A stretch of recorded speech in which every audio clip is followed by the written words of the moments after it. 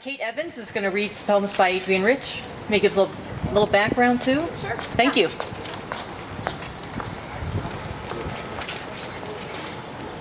Hi. I know there are several people here, I believe, who are going to read poems by Adrienne Rich. We're going to do a small sort of tribute to her. Adrienne Rich died very recently, and she taught at San Jose State briefly before my time, before I was here. She came back to give an incredible reading that many of us saw and were part of. Alan actually has an interesting story about that when he comes up to share, he can talk about that. But Rich touched many people's lives for a lot of different reasons. She was a poet and an essayist and just an incredible figure in terms of being very concerned about the way women and gays and lesbians were treated in this society. And I think what most strikes me about her is her fierceness. And that's why I picked this poem called Song, because in this poem she is really reclaiming the idea of loneliness, and I think she's doing so in a very fierce way. So I wanted to read that poem, and then I'm going to read one of my poems as well, since Alan asked me to do so. Okay, this poem is called Song. You're wondering if I'm lonely. Okay, then, yes, I'm lonely, as a plane rides lonely and level on its radio beam, aiming across the Rockies for the blue-strung isles of an airfield on the ocean.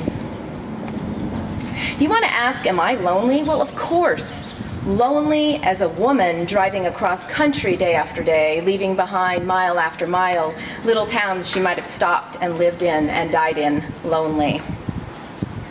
If I'm lonely, it must be the loneliness of waking first, of breathing dawn's first cold breath on the city, of being the one awake in a house wrapped in sleep.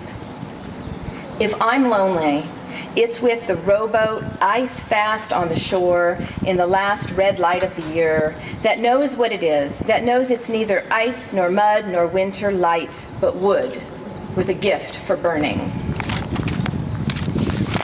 So that's Rich's poem. And then my poem, I hope has a little bit of fierceness in it too. It's called Learning to Ski. And I actually learned to ski last year. So that's where this comes from. My first time on skis, everything looks like Half Dome or Everest. If you want to fly, you need wings, don't you? I keep thinking about how Jung says we are protagonists in our own lives and an extra in a larger drama. I'm terrified, no one cares. I'm an exclamation point, they are a comma. The last thing broken in me was my heart, and it wasn't a hairline fracture. It was the Humpty Dumpty divorce. But whose isn't? That man swaying through the snow like a dance, that woman floating down the mountain like a kite. Someone broke their hearts, or will, yet they don't stand still. They explode like robust angels claiming souls. When the lift swoops me up, my feet dangle into nothingness.